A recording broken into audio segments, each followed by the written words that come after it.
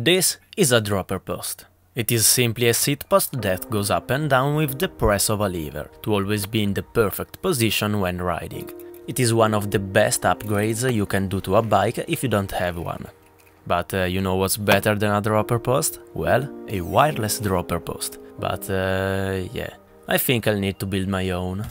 As always, I started this project by designing everything I needed in CAD, taking measurements and deciding what parts I had to buy. I settled on using a couple of Arduino boards to control everything, in combination of some nRF24L01 SMD modules, to get a super tiny package able to receive, send and process all the information required. Deciding what servo motor to use was a bit tougher, since it needed to be small enough to fit inside the C-tube, while being powerful enough to pull the actuation lever on the dropper post. So I very scientifically measured how much force was required and found out that a simple 9-gram metal-geared servo was enough. With all the components at my disposal, I could finish the design of the other parts and proceed by 3D printing them. So, here I have all the 3D printed parts that I'll need for the mechanism that will attach to the dropper post. It's pretty simple. There is this pulley which will slot between there. As you can see here, I have all the electronics. I already wired everything up. I attached the string to the servo motor, which will be slotted like so, right in there. This string will be routed around the pulley, going through this hole into the dropper post to activate it. As you can see here, there are these two slots. One will house the Arduino Xiao, and the other one will house the nRF24L01, and there will be this cover that will go on top of there, and will house the battery. Let me see if I have one right here. Yes, the battery will go inside of there. It's held pretty tightly. Okay, let's assemble it.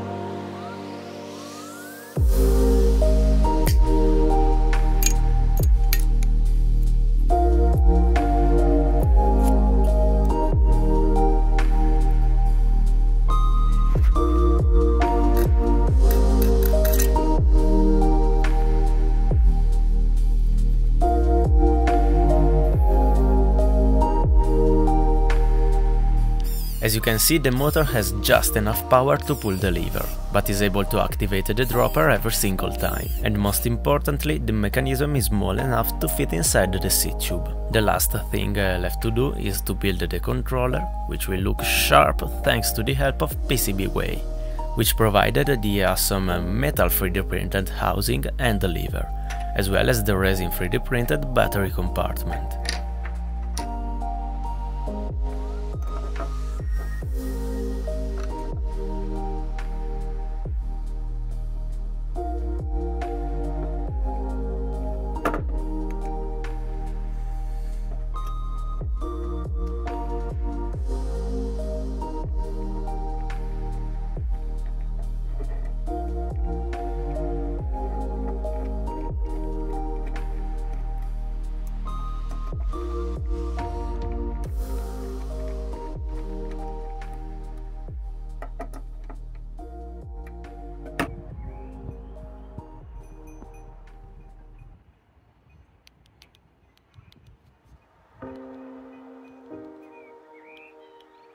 Even though everything is assembled, we can't call this project finished. In fact, everything I built is just useless without a script to make it work.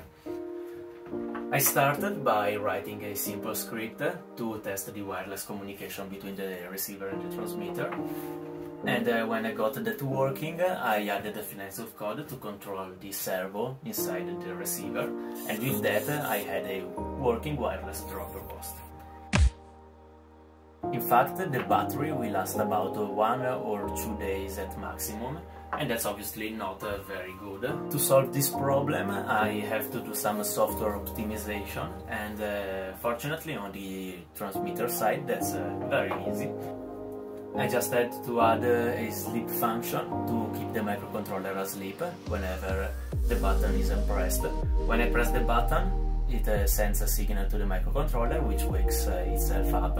It sends the signal to the receiver, and after sending the signal, it goes back to sleep.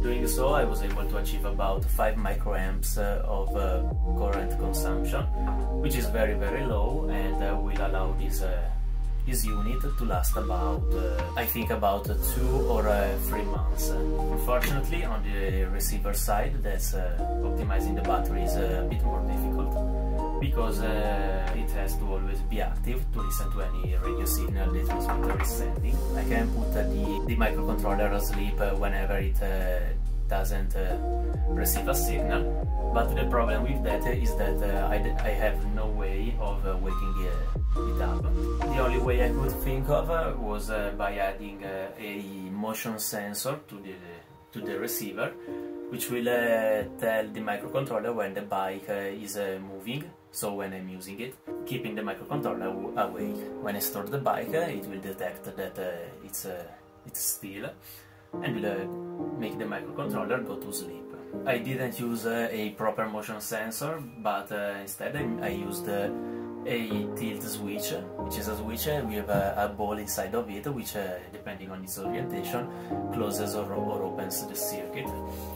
I thought that this ball, with all the vibration of the bike, will bounce around everywhere, letting the microcontroller know when the bike is moving. Using the tilt switch as a motion sensor actually works quite well. In fact, now that the dropper is still on the table, if I press the button, nothing happens, but if I move it, simulating the vibration of the bike, now, as you can see, it now works. Perfect! The engineers amongst you might have noticed another slight issue. In fact, the receiver will be completely encased in metal, and because of that, there is no way for the radio waves to get to it. Fortunately, that can be simply fixed by soldering a solid copper wire to the PCB antenna and routing it through the hole left open by the cable. And with that, the wireless conversion is finished.